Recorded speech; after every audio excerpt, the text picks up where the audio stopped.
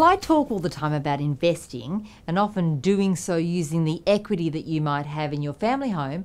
One of the things that I rarely talk about is money, and more importantly, your attitude to it. What are you like with money? Do you have unexpected expenses all the time? Do you find that when you come into some extra money, it seems to disappear and you're not sure where it goes? If this is you, the last thing you need is a successful property investment, as it'll only give you even more money to waste. Whatever your income is at present, it's important that you learn to live within that income. The habit of saving is just as important, and potentially even more important, than the habit of investing. If you find that all of your income is presently disappearing and you have none left to save, then the only way that you can make a change is to set and religiously follow a budget.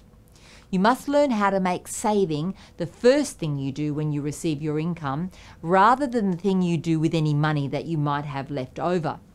Therefore, savings must be listed as an expense on your budget.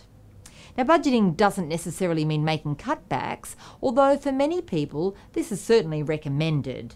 Small amounts shaved off here and there can soon add up to be larger amounts of savings. A great way to get the right attitude around the income that you do earn is to imagine that your income is 10% less than it is, and then design your budget around that new figure. This way you'll be closer to achieving the goal of spending 10% less than you earn. You will be sure to always have the money that you need, and you'll be putting aside a little extra to allow you to invest sooner. For some, the 10% may go to savings, while for others it may represent extra repayments into a mortgage. Either way, this is the first step of any investment plan.